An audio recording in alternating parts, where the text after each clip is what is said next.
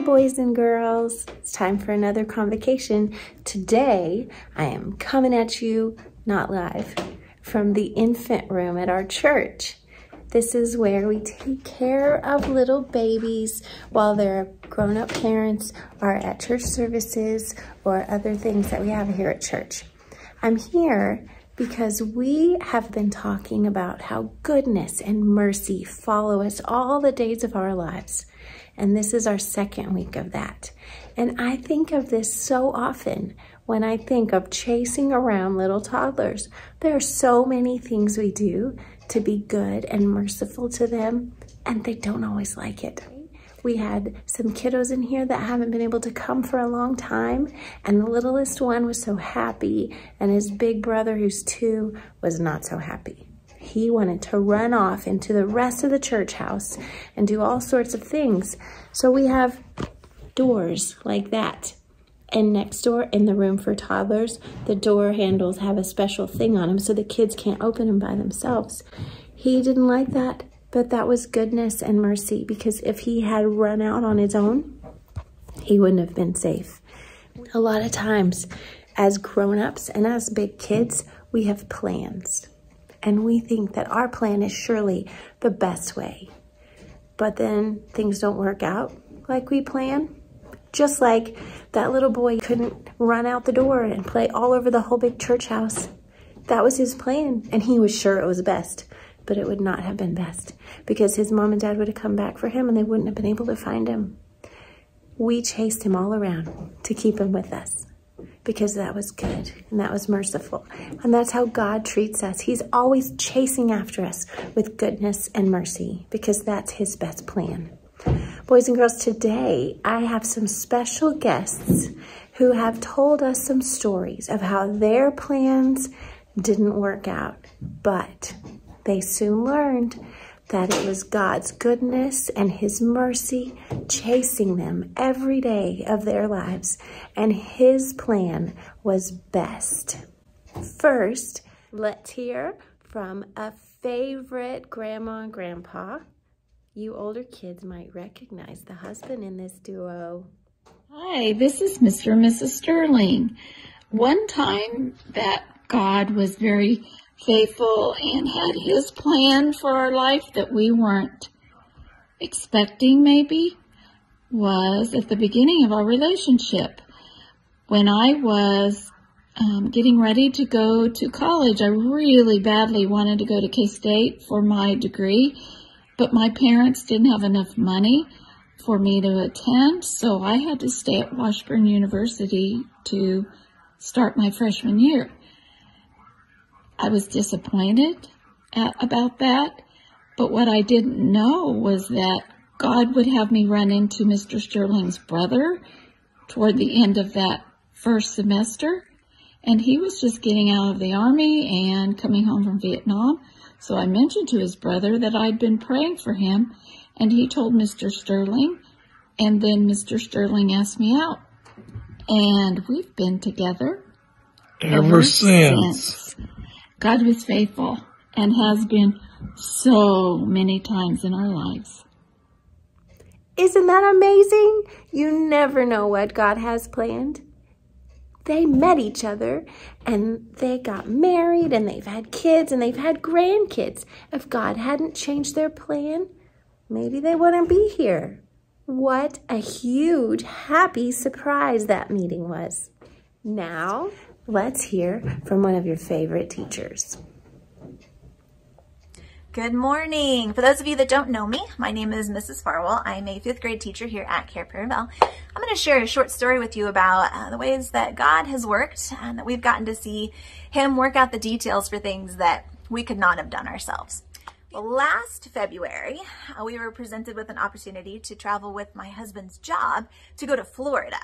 Now, the timing was supposed to be that we would leave the Thursday at the end of spring break and get back on a Monday. We got really excited. We started looking at hotels. We were looking at airplane flights. We could not get an airplane flight with 5 seats for our family. We could get one flight that left like at 4 in the morning with like 3 seats. And then there was another flight that was going to leave on Wednesday, so we didn't have anywhere to stay that night, but there wasn't any hotel room available. We had an opportunity for a flight that had 4 seats, and so one of us would have had to fly on a different flight. We could not get all of the details to work out, and we were so disappointed. We kept thinking, we'll look again tomorrow. Maybe there will be more flights available. No, kept not working out. So we were all excited about this spring break trip, and then it just completely got shut down, canceled. No way we could do it. Just wasn't going to work. We gave up. So we were kind of sad, obviously, missing out on this trip to the beach. And then, as most of you remember, last year during spring break, there was this thing called COVID going around, and everything started to get shut down. If we would have booked that flight, we would have been leaving Kansas on an airplane flight the same day that everything started to close, that they were saying, no more traveling, you need to stay home. We don't know what's going on with this. Do not leave. These are the stay-at-home orders. And I would have been in Florida when we were supposed to be at school planning out what's school going to look like during this whole COVID time period. What are we going to do with all of these students, and how will we get them their homework? God knew that we needed to be in Topeka, Kansas when all of that COVID madness started to hit. I am so thankful that God was looking out. He knew all of the details of what was coming, and that none of this escaped his notice. His goodness and mercy follows us, even when we find ourselves disappointed and not understanding what it is that he has planned. Did you hear that? They had a plan that sounds so super fun. But it wouldn't have been fun, would it have? They would have been stuck. Oh my goodness. Good thing God had goodness and mercy chasing them down, and that plan didn't work out like they thought. God's plan was better. Now let's hear from Sammy's grandparents, who also happen to be 2 of my favorite people on the earth because they're my parents. Hi, boys and girls.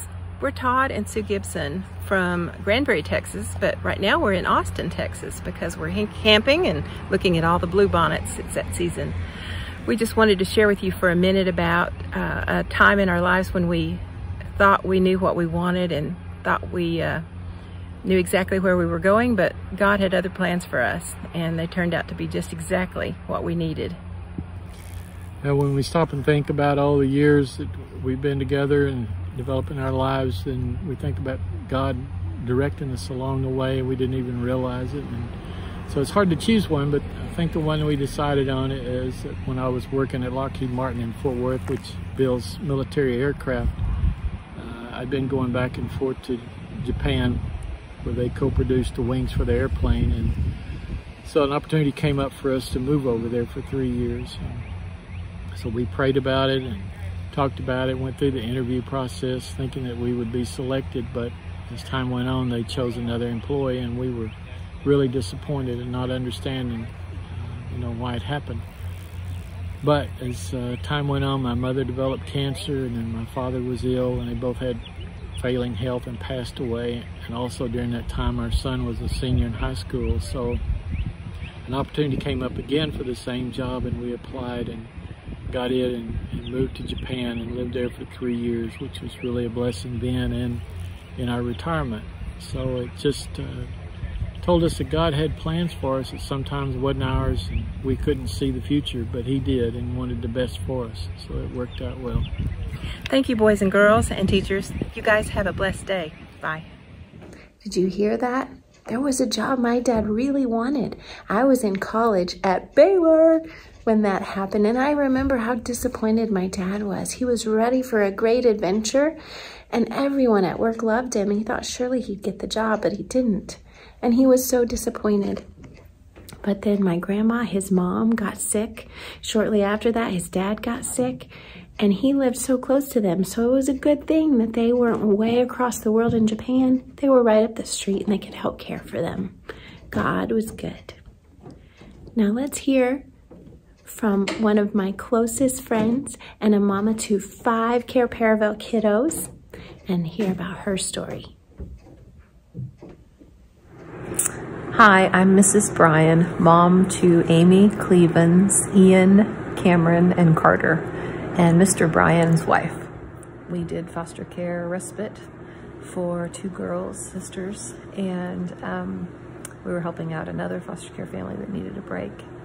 And it was a really difficult week, but we took care of them, and we were all exhausted, all the older boys, and Tom and me, and we took them back to their foster family when the time was over.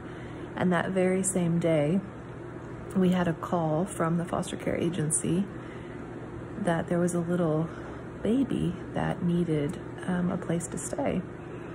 And Tom and I thought, oh, you know, it's too much. We've just had those 2 little girls, and it was really rough on the family, and the boys probably wouldn't be ready to have another child in the house.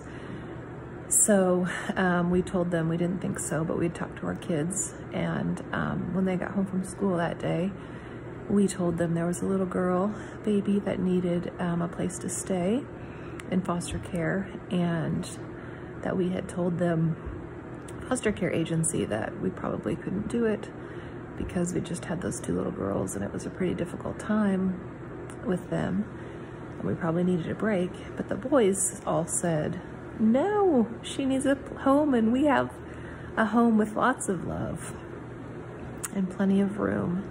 And so we called the foster care agency back, and after we all prayed about it as a family, and we said, yes, we would love to take her if she still needs a home. And she did still need a home. And so about 9:30 that night, after we gathered all of the diapers and bottles and all the things that we needed, they brought by this little beautiful girl.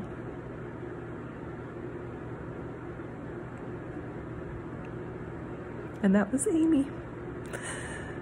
So God knew exactly what we needed and what Amy needed, and he put us together beautifully because of the wisdom of God and the way he works through his people. So that's our story. Isn't that so wonderful? Often, just like the sheep have to go through some hard places to get to that summer highland, sometimes we, like sheep, have to go through some hard things, hard moments, hard times, hard choices, hard changes to get to the goodness of God.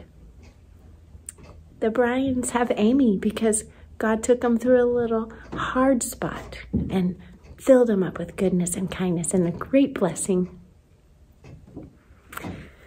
So boys and girls, we know our plans aren't the best, but just like the babies who don't know God's best plans all the time, but just like infants who don't always know what's best for them, we don't always know what's best for us.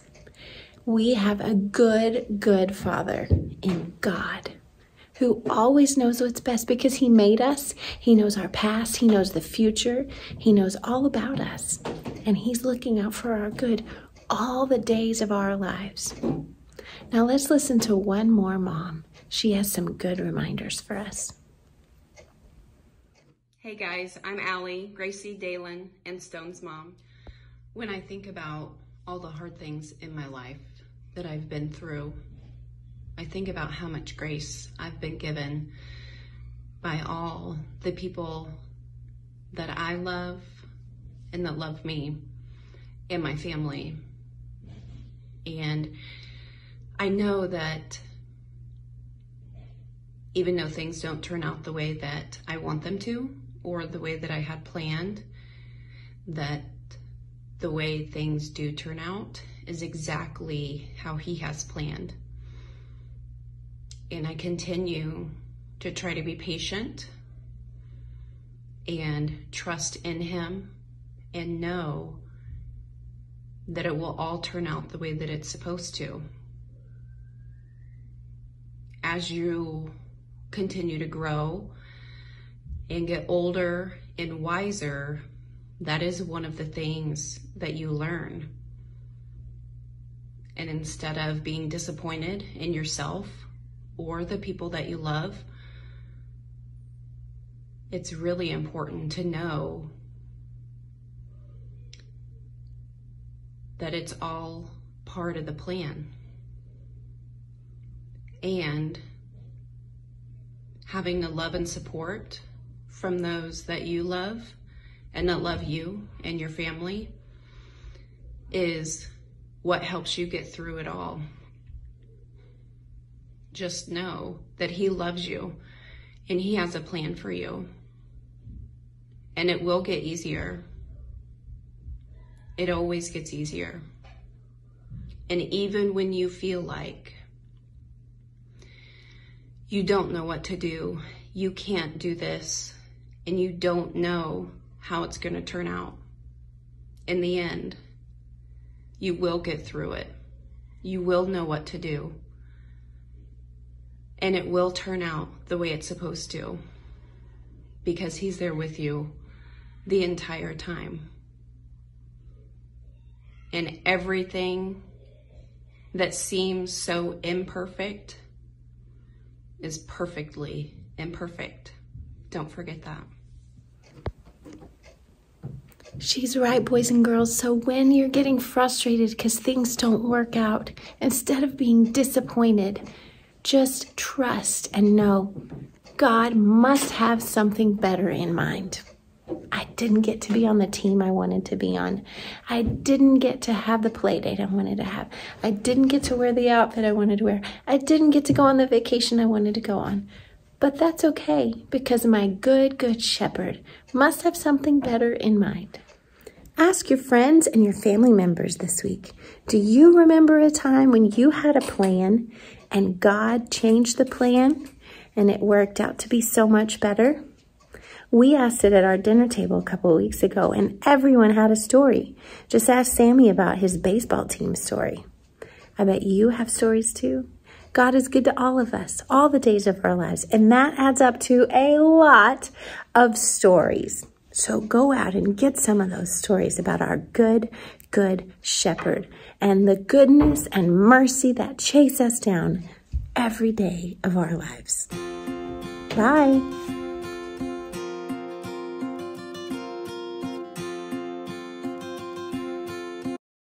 I promised them I would not embarrass them.